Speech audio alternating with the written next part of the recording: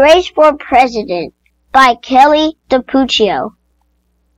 One Monday morning in September, Mrs. Barrington rolled out a big poster with all the president pictures on it.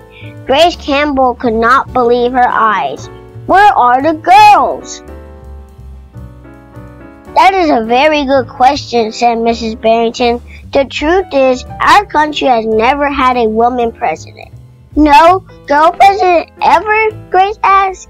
No, I'm afraid not, said Mrs. Barrington. Grace sat at her desk and stewed. No girls, who'd ever heard of such a crazy thing? Finally, she raised her hand. Yes, Grace? I've been thinking it over, and I'd like to be president. Several students in the class laughed. Well, I think that's a star-spangled idea, Grace, said Mrs. Barrington. In fact, we can have our own election right here at the Woodrow Wilson Elementary. The snickering in the room stopped. Grace smiled. Would anyone else like to run for president? Mrs. Barrington asked the class. Nobody raised their hand. Becoming president was going to be easy, Grace thought. The next day, Mrs. Barrington made an announcement. In the name of democracy, I have invited Mr. Waller's class to join our election. Their class has nominated Thomas Cobb to be their presidential candidate. Grace's heart sank. Thomas was a school spelling bee champion. His experience always took a blue ribbon at the science fair, and he was the captain of the soccer team. Becoming president wasn't going to be easy after all, Grace thought. And the teachers put the name of all 50 states and the District of Columbia into a hat. Everyone except for Grace and Thomas got to choose a state. I'm Texas, said Anthony. I'm New Hampshire, said Rose. I'm Michigan, said Robbie. What does the number 16 mean? Each state is assigned a number of electoral votes. The number is determined by how many people live in that state, said Mrs. Barrington. Each of you will be a representative for your state. Altogether, our country has 538 electoral votes. Mr. Waller explained. On election day, the candidate who received 270 electoral votes or more wins the election. Why 270? asked Rose. That's more than half of all the electoral votes, Mr. Waller said. Becoming president really wasn't going to be easy, Grace thought.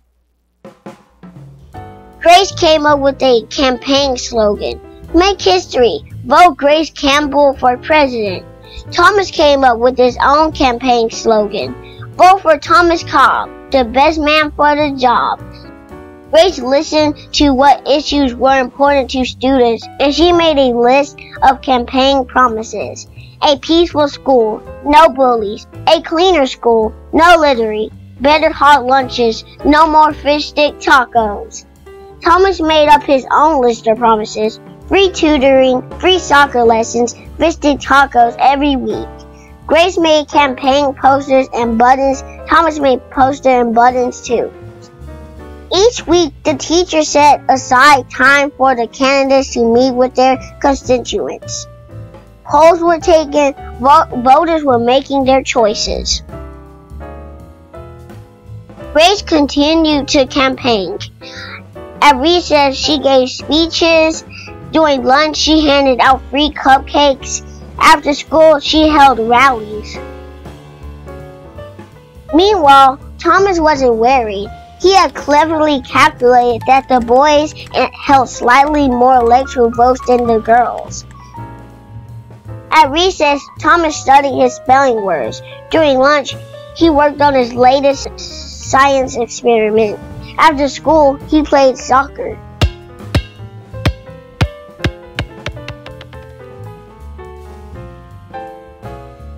Even before the election, Grace made good on her promises. She joined the safety squad, she organized a school beautification committee, and she volunteered her time in the school cafeteria.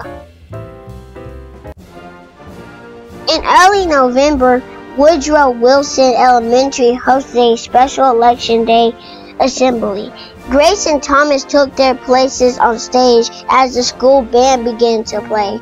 Henry was the first representative to approach the microphone. The Yellowhammer State of Alabama cast its 9 electoral votes for Thomas Cobb. Fletcher said, the last frontier state of Alaska cast its 3 electoral votes for the best man for the job, Thomas Cobb.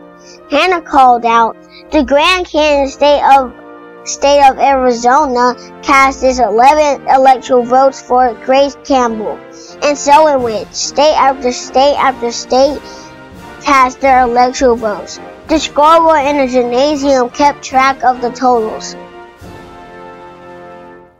The voting demonstration was quickly coming to an end. Clever approached the podium. The Badger State of Wisconsin cast its 10 votes for my best friend, Grace Campbell. Grace looked at the scoreboard. Thomas had 268 electoral votes. She had 267. There was only one state still unaccounted for. Wyoming. Thomas grinned. Grace felt sick. Sam walked up to the microphone. He looked at Thomas. He looked at Grace. He looked down at Grace's handmade flag. Sam didn't say a word. What are you waiting for? Thomas whispered. The band stopped playing. All eyes were on Wyoming. Finally, Sam cleared his throat. The Equality State of Wyoming cast its 3 electoral votes for Grace Campbell. The gymnasium erupted in loud cheers and a few boos. Mrs. Barrington approached the podium with 270 electoral votes. The winner is Grace Campbell. Thomas looked stunned. Grace hugged Sam. Why did you do it? She asked. Sam handed Grace his flag because, he said, I thought you were the best person for the job. The following week, students in Mrs. Barrington's class were preparing for their career day presentations. Grace volunteered to go first. She stood at the front of the room and glanced at the poster still hanging on the wall.